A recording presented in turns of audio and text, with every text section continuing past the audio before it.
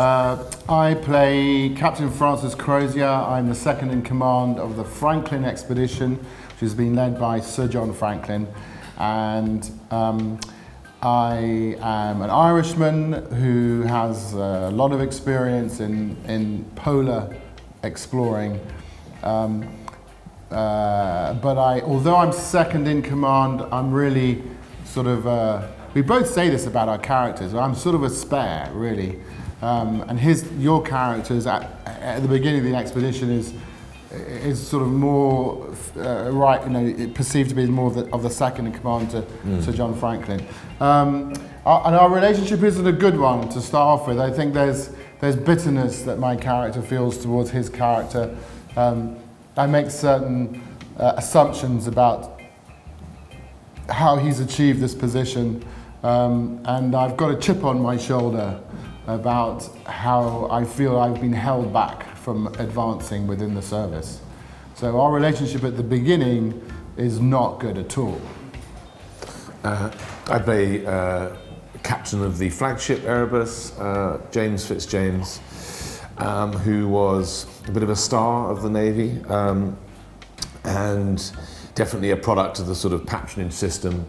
I mean, the Victorian society that we're sort of embodying, and the Navy is certainly represented, that is a very class-orientated structure, without any kind of, without any shame about that.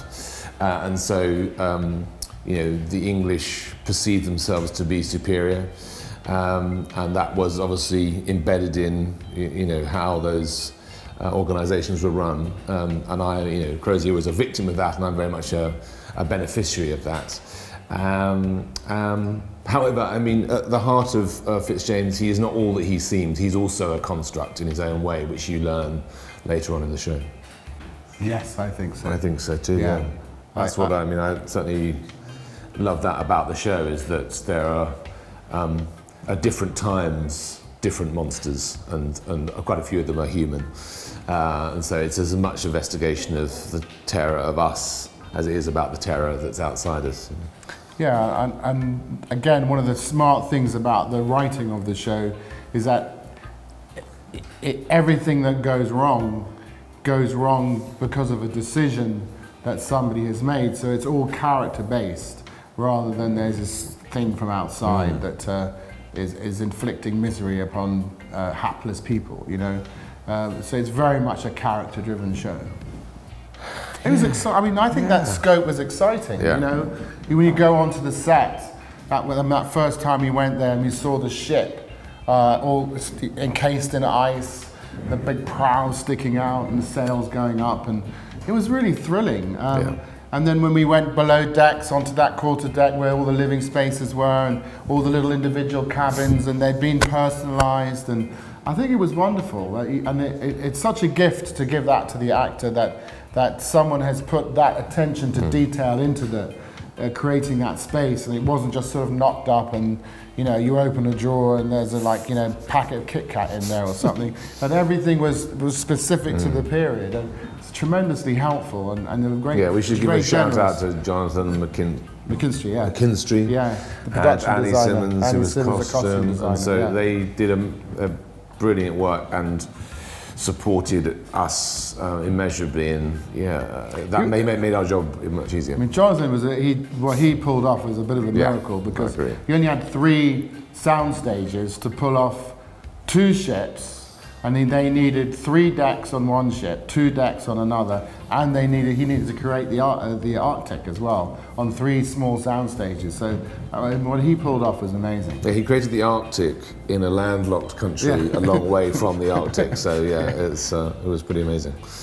I always think I think I have a period face. I mean, I just have a face that doesn't really look very modern. I mean, I very rarely get asked to, hang out now. Do you? How about you?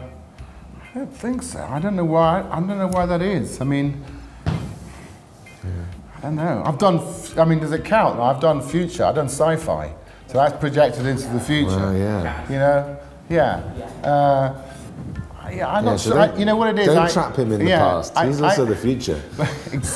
I think that probably the truthful answer is people tend to cast you and see you in things that you've already been in.